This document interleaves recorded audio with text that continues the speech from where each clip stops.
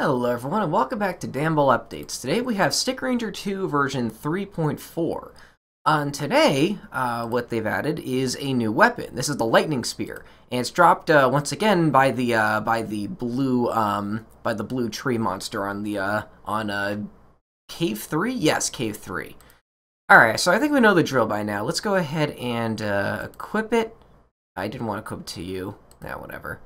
Can I, yeah, I can unequip that. All right, let's go ahead and check this out, see how this works. All right. Oh, right, it's not a charge weapon. Oh my goodness, look at that. It fires a little shot of electricity. Is that home? No, it appears to be somewhat maybe it is homing and just goes really straight. That is an interesting weapon. Well, I guess that's technically a long-ranged weapon, even though it's not really that reliable. You need to, you need to be, firing it upwards a little bit for it to actually work. I can see this being really good for, flying monsters, but really not much for good aside from that. This is a very strange weapon. It doesn't really feel that it doesn't really feel that practical. But it is interesting, and it is new content, so why not? I mean, heck, not every weapon needs to be Ice Meteor. This is really neat, actually.